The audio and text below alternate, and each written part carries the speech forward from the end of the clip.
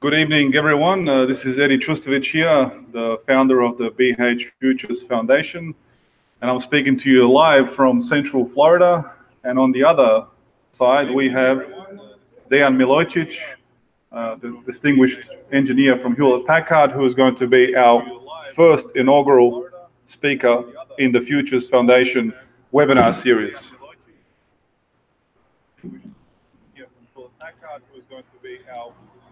So it is a huge honor to have Dejan as our first speaker, and it's absolutely brilliant to see so many of you live on the webinar chat. You can see you typing your names. Please use the chat to post any questions you may have during the presentation and any other comments that you would like for me to pay attention to and pass them on to Dejan as he speaks to you.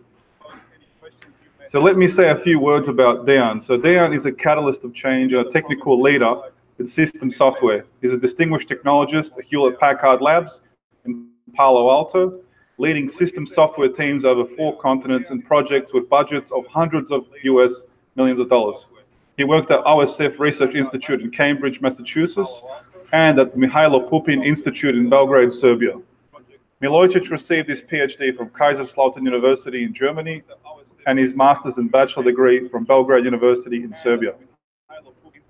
He was a technical director of the Open Source Cloud Computing Testbed with academic, industrial, and government sites in the US, Europe, and Asia.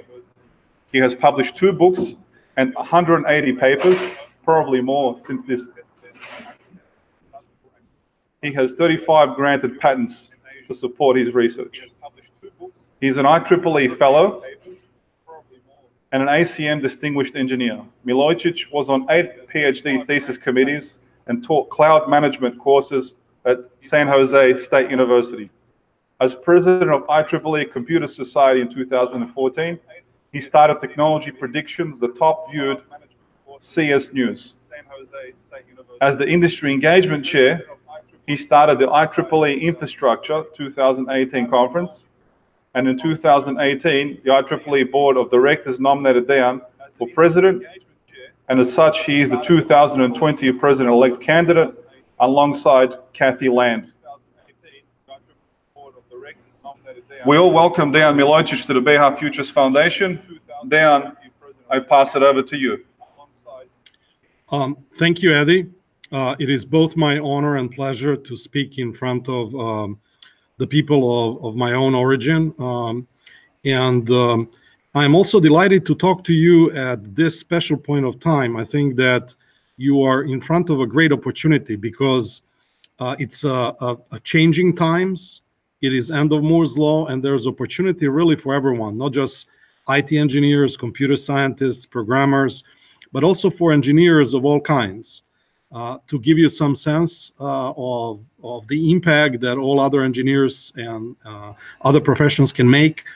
In the Hewlett Packard Labs here, I'm working together with chemists who are developing the core technologies.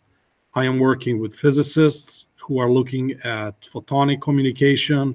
My own manager is mechanical engineer who is contributing to design of the hardware and the computer systems, and I can go on and on. So if I were you, I would really be delighted, and I wish I were at your age at the start of career, because the opportunity to impact the world is really tremendous. It doesn't happen every time, because the Moore's law ran for many decades, and the same is true for other technologies such as DRAM. So this is the time after many decades when things are changing, and if I were you, I would grab that opportunity. So let me start the presentation. Can you all see it? Eddie, can you please confirm? Yes, Dejan, you are ready to go. Okay. So as Eddie pointed out, I'm a distinguished technologist at Hewlett Packard Labs. I'm also in running for the IEEE President 2021. My opponent is Kathy Land. I will be presenting to you the work that is result of the efforts of many, many people from many organizations. It started from Hewlett Packard Labs, but people from Penn State, Purdue, UIUC, University of Sao Paulo, Georgia Tech, ETH, Cambridge University. I couldn't fit all the organizations and all the names here. It is also the material that was presented in a number of both IEEE, ACM, and other conferences. Some of them are listed here, and some of the key papers are also listed.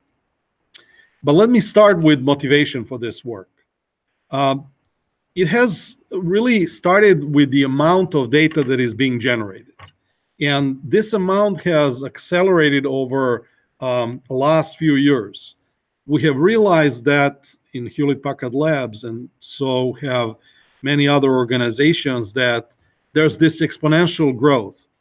And we started some of this work back in 2014, when it became obvious, but we are now in 2019, and predictions were that we are over 30 zettabytes and will grow more and more. At the same time, the observation of the largest concern was that compute capabilities were flattening. That is, for many years, they were also exponentially growing, riding on the Moore's law, which said that performance will double every 18 months. And that has been going on for many decades. But suddenly, because of the laws of physics, because these chips couldn't be made any smaller anymore without interferences to the core behavior, atoms, and molecules, the performance started to flatten. The computer architects find many ways how to prevent that, and through creativity, they slowed it down. But effectively, as you can see on this picture, the signs were there for quite some time, and that reflects in the number of cores on a chip, especially in the limitations on the power, frequency, performance of a single thread, and then obviously the number of transistors. And as we already pointed out, at the same time, demand for computation has been exercised by the tremendous data growth, because it's not just enough to have the data, it is important to derive some conclusions from this data, some insights, and for that you need computation. To avoid this issue, these problems, people have started looking at how can they address it. And my colleague Tom Conti, as a part of the IEEE Rebooting Computing Initiative, which I'm also part of, and his colleague tried to look at different approaches how to avoid that.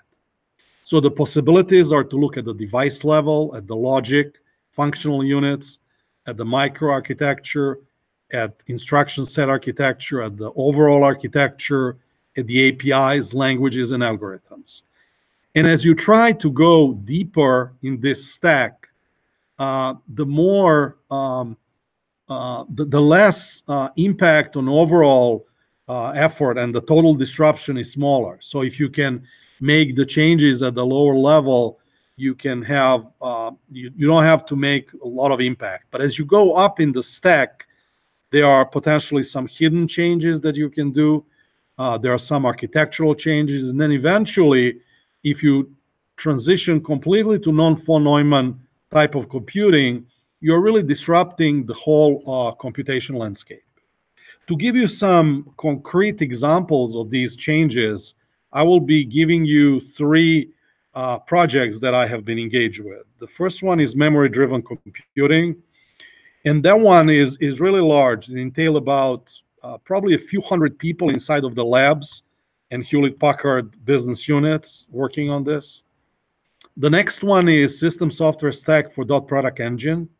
That one has dozens of people collaborating both at universities, at Hewlett-Packard Labs, and then Hewlett-Packard business units. And then very insular, small predictions for the future, how we can revisit computing in memory. So hopefully through these three examples, I can give you some flavor of potential future going behind, beyond the Moore's law. In other words, the future of computing. So let's start first with the memory-driven computing. For many decades, the computation was at the very high level organized as the picture on the left, where you had processing elements and associated memory. That's largely today's architecture. But with increased demand for memory and the generated data, memory becomes really the first level citizen. And everything revolves around memory. Once you store these zettabytes of data, perhaps probably not all at the same time, and probably in some sort of non-volatile memory, then computation becomes the second hand citizen and really revolves around the memory. So conceptually, that is the first big change that is taking place. The next big change, if you go a little bit deeper in this very high level architecture, is the types of sharing of that data. There were primarily two types of sharing. One was using clusters, where there's shared nothing, where you have the network to which you connect the systems that communicate probably not through memory, but through message passing. And there's a number of these physical servers connected on the network. The other type is the shared everything, which is very high-end systems. And at Hewlett Packard Labs, we have such very large systems. We can go up to 64 terabytes of operating memory. And they are sharing everything. And there's some coherent interconnect that supports coherency across this memory, so that when different nodes try to write into this memory, it's being recognized by all others. What memory-driven computing brings to the table is shared something. It is really focused on non-volatile memory that is added to the shared nothing system, so that this non-volatile memory is only shared across the nodes. And as you can see, it has the flavors of both shared nothing, simplicity of interconnect and message passing, reliability thereof, and then simplicity of memory sharing, but only for non-volatile memory, which is probably one order of magnitude slower than the access to the local DRAM. So that is the next level of detail. So how are we benefiting from this memory-driven computing? How can application benefit? They can benefit from three aspects. First, memory is shared across the nodes. So you can communicate through memory. You can have unpartitioned data sets. You don't need to partition because anyone can access everything. Then memory is large. So you can do in-memory indexes. You can do pre-compute. You can memorize analysis. So you can start computation, you can bring it to some point and then reuse at later time, because you don't have to drop these results. There's plenty of memory to store it. And finally, memory is persistent. There's no storage overheads, as it is the case with disks and more recently SSDs. There's no recalculations, and you can do fast checkpointing. So in Hewlett Packard Labs, we introduced the world's largest single memory computer that consisted of 160 terabytes of memory, dynamic memory. At that time, we didn't have developed non-volatile memory, so we have prototyped with DRAM, which was powered for most of the time to mimic the non-volatile memory. We have been optimizing Linux-based operating system that was running on Cavium flagship dual-socket capable ARM V8 processor, and we optimize workloads for that. And then we had photonic optical communication links between these nodes. Finally, we have optimized the software programming tools to take advantage of this abundancy of large and persistent memory. So here is how that node, that prototype that we developed, looked like. So there is Fabric media controller here. There's Fabric attached memory, as you can see, pointed by these red lines. There's local memory and compute system on a chip. And there's, at the end, Fabric bridge. How does it work in practice? So every node has the private memory, system on a chip, and then bridge. And when you access the local memory, you access it directly. but you can also directly access remote memory, except that there are different rules in terms of coherency, how you access that memory. Because it is really hard to support coherency for that large memory, it's not practically possible for performance reasons. We are achieving coherency at the higher levels of software, and that's where changes to the programming models take place. One such example that we took advantage of that is presented in the paper that appeared in ASPLOS 3 years ago is the programming with multiple virtual address spaces. Typical operating system has the abstraction of the process, which is the first-class citizen, and it has associated process virtual address space. However, with so much memory, there is no need anymore to limit ourselves for a single virtual address space. It was introduced at the times when there wasn't enough physical memory. So virtual address space was introduced to give perception of unlimited physical memory. And by paging in and out, it gave impression to the programmers and applications that you can access all of the memory when it's being shared, or even more memory that it is physically possible in the system by paging out to disk. These assumptions were from many decades ago, and with the abundance of memory, we have now opportunity to work with multiple virtual address spaces, which opens up other before that unforeseen opportunities. For example, we have developed a new programming model which is different to the traditional client-server model, where clients issue remote procedure calls into the server, execute something, and then get back results. With this new model with multiple virtual address spaces, it is possible to have the threads actually migrate into virtual address space and then migrate out. As a matter of fact, you can have different protection domains, different reliability models, different consistency models, all kinds of different aspects of multiple virtual address spaces inside of a single process. That opens opportunity for versioning and checkpointing and many other things that people have not thought of before because the lack of hardware support wasn't there. The other example is managed data structures, which simplify programming on persistent in-memory data. While there's a lot of memory and it is persistent, the processors haven't been taught by the companies that produce them to deal with non-volatile memory.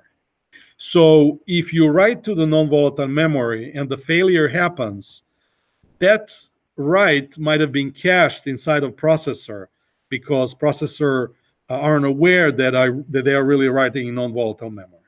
So what these managed data structures do is they help programmers deal with these issues, and when needed, they flush everything, but they don't do it all the time. So they enable you both ease of sharing and then high-level concurrency controls. There's much more about this, and this code is available in GitHub if you look up for it. And then one of the last notions of memory-driven computing is that once you have all that memory, you may think that everything will run much quicker. But that was not the case. So we tried porting different applications, Spark, for example, for in-memory analytics.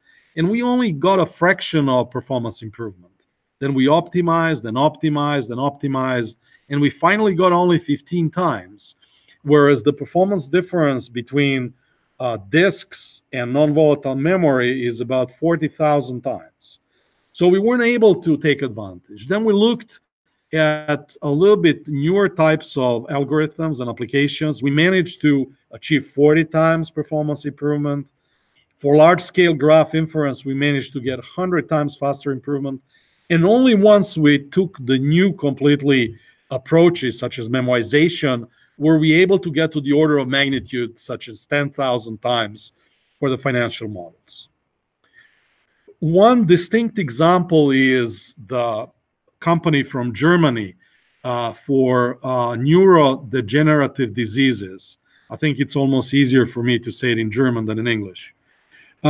what we enable this company to do is not only to achieve 60% power reduction and cut research costs, but also 100 times improve the performance. Now, you may think that this is just a number, but this 100 times really enable them to go from 22 minutes to 13 seconds for iteration of a research. And when you think about it, if it takes you 22 minutes to do something, you'll go away, then you'll come back later. If it's 13 seconds, you may as well wait, and you are suddenly switching from batch processing to interactive processing. That enabled them to dramatically improve the type of research they have been doing. Now let's switch to the next phase, and that's dot product engine. And I will try to speed up a little bit more to leave some time for the question. So this is, in my mind, somewhere between the third and the fourth type of potential approaches. So my colleagues at Hewlett Packard Labs, who are chemists, by the way, came up with the approaches to neuromorphic computing. They started with something that is called memristor. And out of that, which was originally meant to be, and I'll talk in a couple of moments about that, originally meant to be non-volatile memory, in a very clever way, they turn it into a computation. They're trying to do something similar with optical. And the main message of this slide is really that the barriers and the thoughts how you can do computation are evolving. So suddenly you can think about doing computation using memory or using photonics. And so the opportunities are really tremendous for creative people. So here is the type of memristor. Memristor is a new device, and the people have been giving multiple day talks only on the theme of memristor. But for all purposes, you can think of memristors as devices that can be organized as a crossbars here. And they can be programmed to either be 0 or 1. So once you program this crossbar, it is effectively a matrix. If you start bringing data as a vector to this matrix, and if that vector is expressed in terms of voltages, by following Kirchhoff's law as the output, you will get the current that is effectively the vector matrix multiplication. And that is the basis for this dot product engine.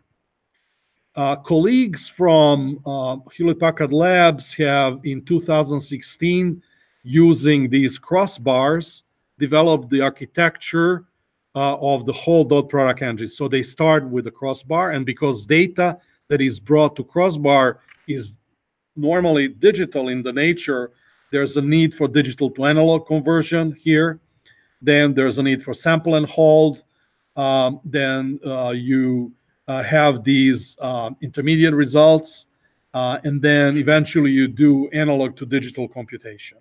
You take this unit, which is called in situ multiple accumulate, you put multiple of these, and you get a tile along with some memory and some sigmoid functions, and then you put multiple tiles for a chip, and then you can put multiple chips on the board. So that was the first step, which was prelude to our work on the system software for dot product engine. We realized that it was really hard to program this chip because it was the pure hardware. So we came, very smart students from Purdue, Ayush Shankit and Izzat El-Hajj, who just presented the paper on this topic at ASPLOS 2019 last week. They came up with the idea, why don't we add instruction set architecture to it and then come up with a compiler so that we can much more easily program this hardware. And then, so they've added control unit, instruction memory, decode here, some core memory, memory execution unit, vector function unit, and scalar function unit. And so this is the new core. And then you can add multiple cores with some FIFO buffers and memory, and that comprises the tile. So this was the upgrade from the previous architecture. Then you can take multiple tiles and put them in a node, and then multiple nodes on the board. For this type of architecture, it was needed to develop a software stack. So we have developed various pieces to this stack. First, we have developed ONNX interpreter. ONNX stands for Open Neural Network Exchange, and it enables you that for this hardware, with the plugin for ONNX, you can work with any other machine deep learning platform, such as TensorFlow, CNTK, Caffe2, and other platforms. And you only need to develop the plugins for the ONNX interpreter, and then assumption is that these platforms also have plugins that convert to this in interchangeable format. The next thing in the software stack, we developed application optimization layer, because a lot of neural networks are very application specific. It is possible to do optimizations such as quantization and many others. The next layer in the stack is compiler and assembler, and I'll go in a little bit more detail in the later slide. And then there's a driver that takes the output from these models and the data that is coming in and writes into the different hardware. It could be our DPE, or it could be FPGAs, different ASICs, etc. We also developed a number of tools. We have about 3-4 different emulators. Some are architectural, some are cycle accurate, others are purely for power, etc. And we also developed the CAMU, which is more targeted towards developed users. That was an effort of about, as I mentioned earlier, a couple of dozen people who work very closely with the hardware developers. We have also established the different workflows. So we have the research line, the research thread that has been developing, researching first inference, then training, and now optimizations. And then we have a little bit later following advanced development that takes outputs of research thread and transfer them to more product optimal level, optimal stage of the development. So I promised to you to talk a little bit about compiler. So the past student, past intern, who also contributed to this Space Jump multiple virtual address spaces, who is now a professor at the American University of Beirut, has single-handedly developed compiler for this, which was again then taken and improved by the software developers in Hewlett Packard. But the compiler consists of multiple phases. First, building task graph, then mapping dot products to crossbars out of these graphs, then mapping non-dot products to tiles, then virtual to physical tile assignment, and finally code generation. So there are some aspects that are typical for any compiler, and then there are some aspects that are very specific to the dot product engine. So in summary, due to the end of Moore's law and Dennard scaling, there was a need for these new technologies, and this dot product engine is one such approach. It is original architecture, which was specialized and optimized originally for CNNs, but by adding this instruction set architecture and compiler, we were able to expand it to many other neural networks. By doing this, we improved programmability and management. We allowed use of multiple DL platforms through ONNX and neural networks. And then finally, we can accomplish sharing and multiplexing across multiple users and applications by carefully working at the lowest level. What I didn't mention is there's also firmware on these chips that take care of pipelining and other aspects. So I come to the third and last part of this talk, which is the most speculative ones. It has been presented as the IEEE ICDCS invited paper at the Vision Track in Vienna, Austria last year. And it is work of my own together with a number of distinguished colleagues at Hewlett Packard Labs. So I consider this computing in memory very close to non-von Neumann computing, if not there. Von Neumann architecture was there since 1945, and it was dominated by this simple architecture. There's a central processing unit, which consists of control unit, an arithmetic logic unit, memory unit, and then input device and output device. This very simple model managed to remain for how many years? Almost 70 years, more than 70 years.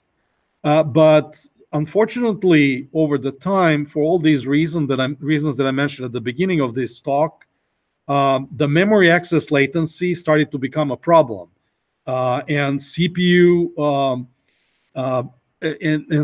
became faster than memory. So memory suddenly became the bottleneck. Also, cache hierarchies, even though bringing major benefits in the past, also introduced problems in terms of coherence, complexity, and most recently, security flaws. So there are many alternatives, such as processing in memory, which have been considered also for multiple decades, but never took on. So here is this aspect and challenges. If you look at the bytes per flops over the decades, this has dramatically dropped down. So there's this steady reduction of compute systems' ability to effectively operate on large data. At the same time, there was increased data volumes and data mining applications with limited compute intensity. So there was a very strong interest to find new ways to reverse this historical trend. And one way of doing it was meant to be processing in memory. And that's also related to what we call memory-driven computing. But it hasn't been taken to the level that we would like to take it. So there was a lot of past work. So Peter Koge was one who was well known in 90s. David Patterson spoke about it. Josep Torrellas. Then there was the phase of memory site accelerators, which tried to close to the memory, attempt some close to the memory again accelerations, such as there's a number of attempts to do either encryption, decryption, or compression, decryption, etc. And then most recently, there's a use of memory stirs, such as work of Yavitz, Ni, and Jha. They all look at these approaches, but they're still at the academic level. So if many failed, why do we think computing in memory can be successful? Well, first of all these earlier attempts, in my mind, were ahead of their time. And it's all about the timing. And I think we're at this perfect storm that I tried to emphasize in previous parts of the talk. There are now emerging technologies, neuromorphic, bio-inspired, and many others that are all trying to revisit von Neumann model, but also to address problems with caches, security, complexity, etc. At the same time, there is application demand, image, video, audio recognition. You see all terrorist attacks that drive the need for doing increased security through video recognition and other aspects. Then there's economy of scale. Processing in memory at that time lacked the economy of scale to develop something. Now the phones are developed in so huge numbers that video recognition on them is affordable. And finally, it's critical to mankind, as I already hinted. So these new deep learning applications are being deployed in every facet of life. Sensors, autonomous vehicles, I don't know at your place, but in US at times at 3 corners of the street, I'm seeing the vehicles that are trying to record the traffic so that they can enable self-driving cars. So we are increasingly dependent on IT and cybersecurity. And there's a number of use cases. Edge computing is one, where you need to do acceleration and AI close to the edge rather than moving all the data to the cloud. Then memory-centric computing, I gave you a number of examples of those. And then deep learning. And finally, these use cases have the following characteristics in common. Data needs to be close to computation to avoid transferring it. Some data is persistent, so non-volatile memory will be very useful. And finally, these applications employ data workflow. So there's a need for data manipulation, understanding, mining, etc. So some of these phases are optimized for data transformation or filtering. Others are embarrassingly parallel computing, etc. So how can we evolve this traditional von Neumann architecture? Well, A colleague of mine, my past manager and past senior fellow at Hewlett Packard Labs, Stan Williams, came up with a conclusion that memristive switches can enable stateful logic, which can execute material implication. And based on that, he came to the conclusion that by programming non-volatile memory, you can not only store the state, but you can program the execution. Based on that, you can think of that these control units and arithmetic logic units need not be static. They can be reprogrammed on the fly as well. And that enhanced by the way of persistent memory can lead us to the new type of von Neumann architecture. So basically, if you can have this processing and persistent memory and interconnects that are both programmable, you can come up with a new type, new architecture that will succeed the von Neumann architecture. And I think that it will result in something like this. So using interconnects and processing and persistent memory, you can, by programming it, you can come up with a completely new architecture. It effectively, technologically and architecturally collocates processing and memory for both compute and control functions. Interconnects are integral, and programming and configuration becomes core functionality. That's why they are featured at the center, because they reconfigure paths for this data flow model. And there are a number of interconnect standards, such as CCIX, Gen Z, OpenCAPI, that are prime candidate for success in this domain. So how do I see that evolving? So at the basis, there is this physical memristor matrix. Out of that, you can generate logic elements matrix, which is programmable. And out of that, you can build these computation in memory microunits, which are each programmable in their own right. To effectively use this, you can have this workflow. So you have you can have the flow of data all the way to the right, but you can develop routing in and out matrix. You can also develop programs on the fly and deploy them, but you can go even one step further and develop whole ISA expressed as a matrix. So now if you think as the data flowing into your hardware architecture, you can achieve very fine-grained reconfiguration, because not only the data can come in, but the information about routing, information about programs that is deployed as the data flows, and even the whole instruction set architecture. So you would have this micro unit out of which you can build SIM unit, and then, as I said, you can have these packets that can carry routing, data, code, and ISA. And then you can build multiple tiles out of this, and out of tiles you can build nodes, etc. So what are the approaches to programming this SIM? I hinted by what can go in, but you can think in traditional static data flow, where you just push the data through it. You can do dynamic data flow, where parts of it can be very dynamic, be it the paths or even the execution. Or you can take it all the way to the boundaries of imagination, where you can have self-programmable data workflow, which enables carrying code, which was the attempt for many years. But as I said, it might have been not the right time for this. Some important aspects that apply to these new architectures, of which this might be one example, are always security, virtualization, and resource management. And the impact on these aspects is that security can benefit from packet-based communication, because packet-based communication has achieved high-level security standards, as well as from data flow architecture. In terms of virtualization and partitioning, we can have dynamic hardware isolation, we can introduce quality of service, and even fail over by introducing redundancy in the offering parts of these SIM elements that are not used typically, but introduced only when other parts fail. And finally, in terms of resource management, we'll have traditionally load information management, load balancing, and then closed loops to enable SLA agreements, and self-balancing.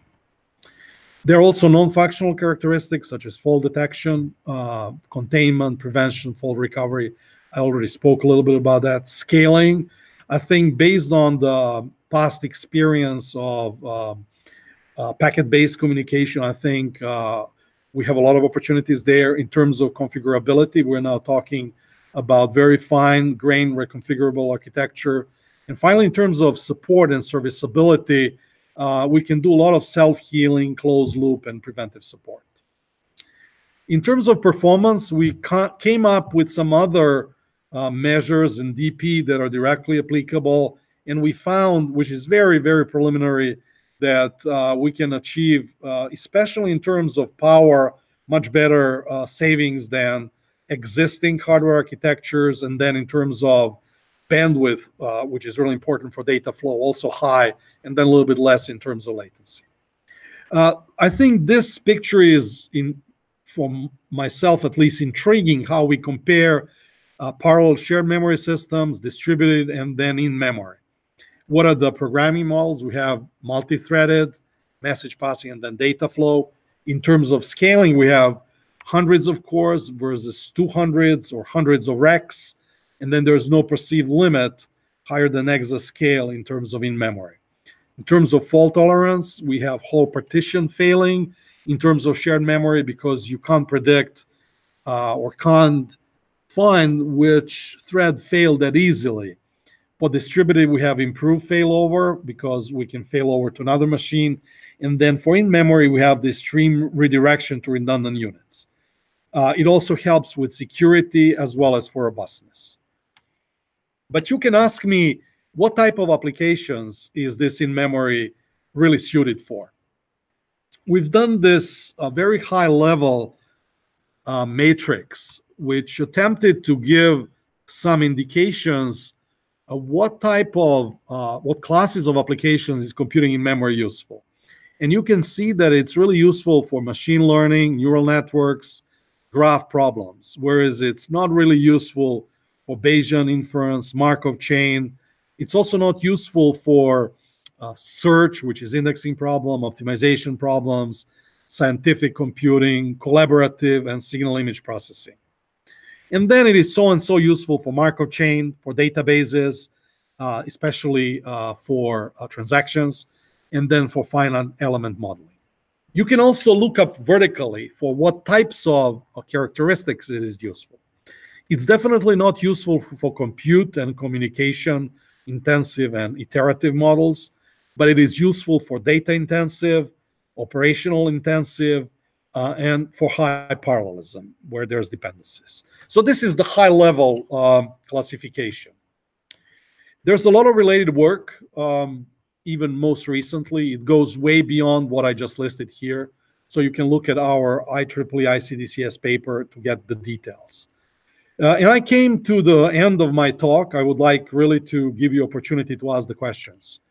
We have motivated the need for these new computed architecture in this talk, especially with computing in memory at the end by the end of Moore's law and the accelerated generation of the data. We presented the SIM model in more detail, as well as DP. We discussed security and other non-functional characteristics. And in general, both memory-driven computing and computing in memory is already being demonstrated in research, and it is adopted in certain prototypes. But there are, in my mind, most important aspects that need further in-depth exploration. So it's not a given that any of these will be adopted as widely used hardware architectures and software stacks. First of all, we need to exploit inherent application parallelism. Without that, no hardware architecture will be successful.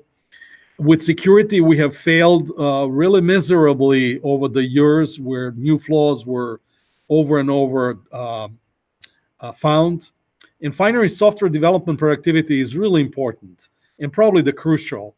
If the people cannot develop effectively new applications, no matter how effective hardware is, so software development is really critical. So with this, I came to the end of the talk. I saved approximately 15 minutes for questions. And I thank you very much for your attention. So Dan, thank you very much. Very, very interesting presentation. I have to say, a lot of the concepts are beyond my knowledge as well, and perhaps most of the students as well, but certainly opened my eyes up to the possibilities and sort of where we're going with computing, some of the challenges that engineers and scientists face in overcoming these limitations to computing. So very interesting. We do have a few questions here that I've noted for you. I think we have 5 or 6 questions. So the first question came from Ognjen Stefanovic. He said, there's been a lot of hype about this in the last few weeks. So is it realistically possible to use DNA-like long-term non-volatile storage? And if so, when? Yeah. Well, so Ognjen, I've been doing predictions for the last 5 years, and the only constant in all these predictions is that we continuously failed. We were correct in certain aspects, but in many others we haven't. I have seen the first talk on using DNA as for both memory and more recently even for computation. Some people are talking, but primarily as a memory. I think it was Asplus a couple of years ago. I think Louis Seze gave that talk. He's from University of Washington. I think that if I may, we have been trying to use analogy from human for many things, including computation with synapses, etc. I think that we need to understand how our body works, and DNA is one special example where it is really used to transfer to the memory of our being to our ancestors, and so that we carry on characteristics. I think that there's opportunity, whether DNA will be itself used for that, or the model of DNA will be used. And we've been having a reading class here in labs. I think yesterday we had that class, and we discussed exactly how we can leverage DNA sequencing and other things. But I think it's really hard to predict. This one is far out. I can credibly say that I don't believe that anything will be done in 5 years. It's more likely even 10 years. I mean, people are even talking, for example, about quantum computing. And I spoke to some customers, and they were asking me, when do you believe they will happen? And they're trying to convince me that it will happen in 20 years. I think anything that is out more than 3 to 5 years, it can be anything. So my answer is, I believe that we can learn a lot from DNAs, perhaps not use it directly. One day, either DNA expired or even DNA will be used for something, but I don't think anything will happen before 5 or 10 or even many more years out. Does that I hope that answers your question. Okay, thank you, Dan. We have the next question from Damir Bayramovic. He says, will these hardware changes allow us to train neural networks faster with less data? Will it help to make computers learn more similar to the way humans learn? Yeah. So I think we are exactly at that phase of research in labs. To give you some broader context, with this DP, system software for DP, we started with inference, which is brute force, where we put all the neural network layers, and then we try to execute. Then we moved to the training, which was the next phase, which is more complex, requires more hardware changes and different phases in terms of backpropagation, adjustments, etc. And now we're looking at optimizations.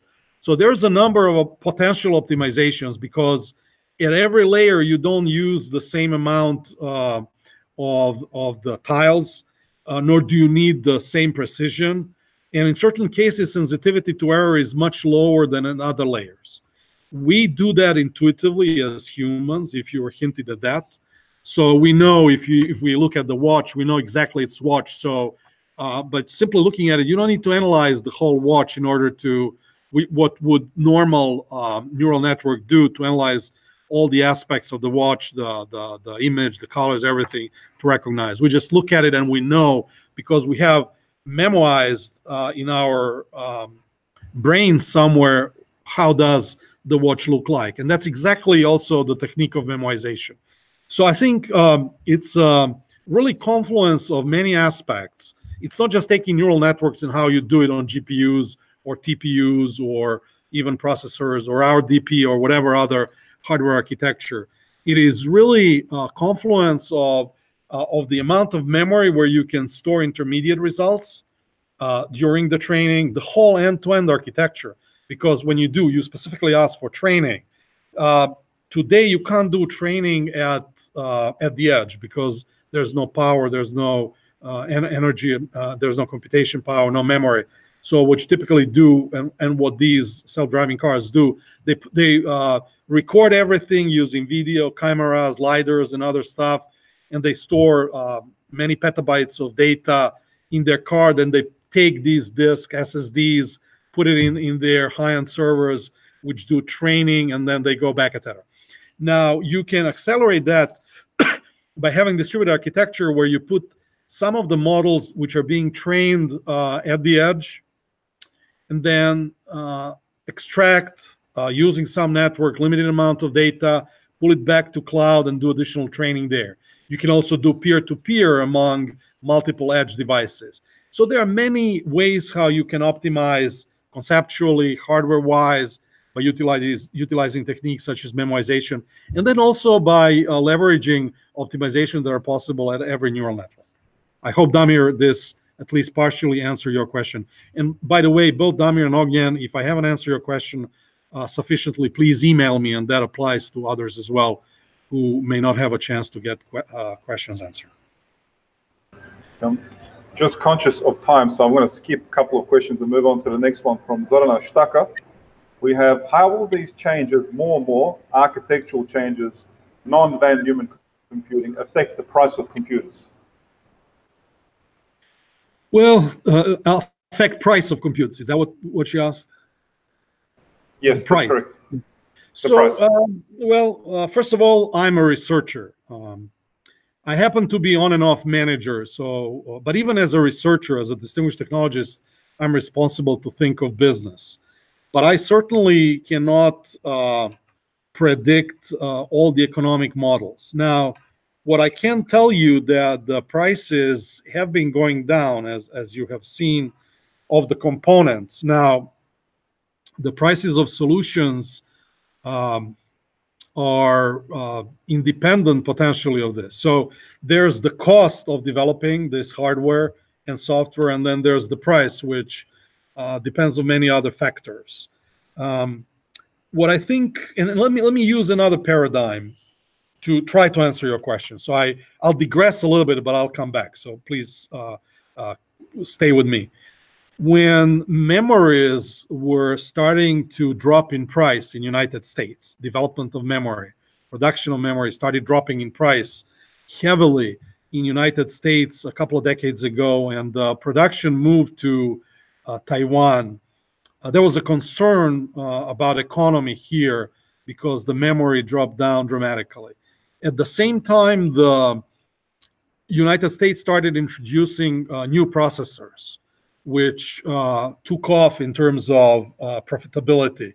So they, from the producer's perspective, they managed to make up.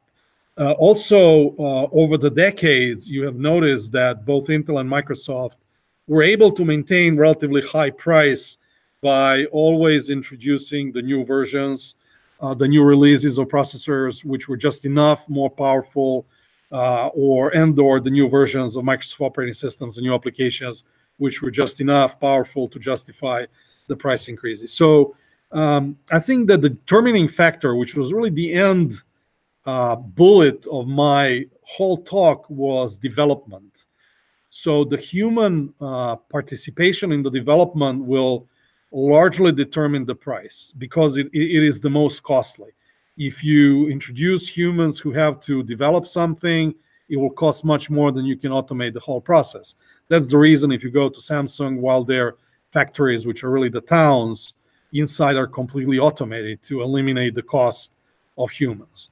So I'm not sure that I have given direct answer to any of you three, but I gave you different perspectives. I think that this new type of computing, to give direct and straightforward answer, will reduce the cost of individual elements, but the overall solution will probably continue to develop on contractor costs. What is more important, I think, it will help the quality of life, which is not what you ask. But I think we all, as conscious of the mankind and human aspects, we should care about that most. Yeah, then I'm going to go to our next question. It's from Zvonimira Jakic. The question is it profitable to reprogram and rebuild new computer architecture in terms to have more secure systems and data when every day we can see that data and memory is easy to share? Well, it all depends. If you remember my 4-stage model where you can ship the data, you can ship the routing, you can ship the code, you can ship the instruction. I think it all depends. I'll give you example where it makes sense, and I'll give you example where it doesn't make sense. So we know, and it's public information, that Microsoft deployed in their data centers FPGAs. So they reprogram them whenever they discover new benefits, new performance improvements, and they are still evolving because they have their Azure cloud is really running all types of applications. So for them, it makes sense to more frequently update these FPGAs, these accelerators, which are effectively what you're talking about. They may not be ISA altogether all the way out, but they are executing new code, and they're not any more fixed accelerators like TPUs, for example. On the other hand, TPUs, TensorFlow processing unit from Google, which are executing primarily the code for search, also some other applications, but not as much as Azure Cloud. They're optimized really for search and some other smaller number of classes. So for them, it makes sense to develop them as ASICs. So what I'm trying to say is it is not profitable to make huge changes to everything, but it all depends on your use case. At the same time, you are seeing that processor vendors are increasingly more developing new types of chips. You have even open source chips, RISC-V, which is completely open source. So it's very easy to do the changes, and if it's behind the scenes, it doesn't matter. But to give you very specific answer to you, if the change is hidden, if it's, for example, some accelerator behind the well-known APIs that aren't changing, then it is easy to change it. It's not costly. It makes financial differences. If you are impacting the whole stack, then you're not going to do it that frequently. But if you cannot evolve your architecture anymore because of von Neumann's limitations and post-Moore's law, if you don't have any options, you're going to do it anyways, because you need to come up with the new accelerators. I hope, again, that answers at least some aspects of your question. Yeah, Dan, we've got 2 more questions, and see if we can get through these pretty quickly. We go back to Damir Bayramovic, who had a second question, and the question was, is synchronization of the system done on software level in this kind of approach? So if you're talking about memory-driven computing, that was one approach we have taken. So typical hardware coherency wasn't possible because of the scale. We introduced some hardware support, but it was largely software aware. It had to be. Okay, thank you, Dan. We have one last question, and I'm just pulling it up in front of me right now. And it also comes from Zorana Shtaka, and it's actually referring to quantum entanglement. So you mentioned that you work with physicists. Can we find a good use case for computing? So I'm assuming that you're asking whether quantum entanglement could be used for computation. And I'll go with that assumption. I think that quantum is an interesting approach, and it is really extremely focused research in the United States. I've seen a lot of scientists who are looking at it. Personally, I think quantum will eventually result in some outcomes. I don't know whether quantum entanglement can be generalized to computation because of many limitations, such as cooling that is at this moment financially not sustainable, at the scaling, because with the current understanding, it's not possible to scale because I don't know how many thousand qubits, etc. But there's a lot of money and funding that is being thrown at quantum. So I'm confident that some outcomes will come out. I believe there's a lot of opportunity for security, for some focused niche results will come out, and which could be very impactful.